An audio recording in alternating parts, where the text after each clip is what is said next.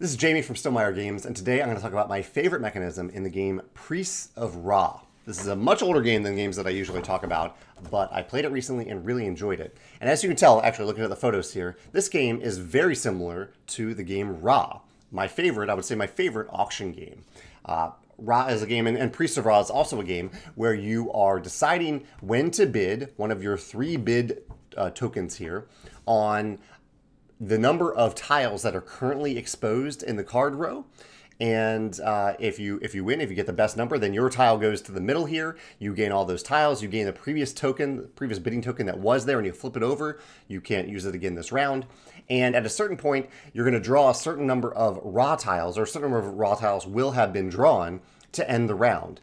And so it's a wonderful game of push your luck where you don't really know exactly when the round is going to end. And so you don't know how long to hang on to your bids because the round could just end and you cannot actually take an auction or not take as many auctions as you'd hope to bid on. All of what I've just described is Ra, and all the things that I love about Ra are also in Priests of Ra, those things. But Priests of Ra does one other thing that I think is really, really cool, and that has to do with these tokens, these red and blue and yellow people tokens that you can see out there. I believe it's just specific to the people. I've only played this once. But these people that come out are the transient tiles in the game. So unlike the buildings, by transient I mean at the end of the round, these tiles are going to go away. But the really cool thing about these tiles, so on your turn, generally what you're doing is drawing a token from a bag, drawing a tile from a bag, and placing it in the auction row. And what I love about these tiles is that they are double-sided, which is brilliant because you're drawing them from a bag. You don't need them to have a backside on one of them. And they're double-sided with different colors on each side. There isn't a big difference. It's just a color difference, but it matters for set collection. And it means that when you're drawing a tile out of the bag, you have a choice for many of the tiles that you draw. You are choosing which color that tile will be based on which color you put it down in the card row, in the tile row.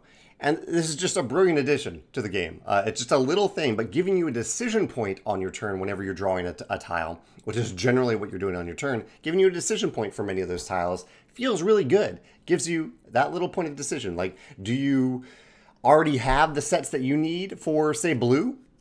And so maybe you'll put a blue token out there because you know you don't need it, and maybe this is a particular auction you don't want to win, or do you flip it to the other side because you want that color? And it's all about, like, which color do you want or not want, as related to whether or not you do or do not want the current auction that's building up. There are definitely unknown variables there because the auction could continue to grow. But you do know what other players have. So you know what you have, you know what other players have in terms of the tiles that you've acquired so far. But it's just a great little decision point, something for me to remember, I think, if I ever have a game where I'm drawing tiles out of a bag, that because you're drawing them out of the bag, they could be double-sided. They could give you a choice in a moment where you normally wouldn't have a choice in the game. I really love that addition to Priests of Ra. And now that I played it, whereas I think I like the original Ra better in general, I wish the original Ra had this, because it's a really great addition to give players that decision point when they're drawing a person tile out of the bag.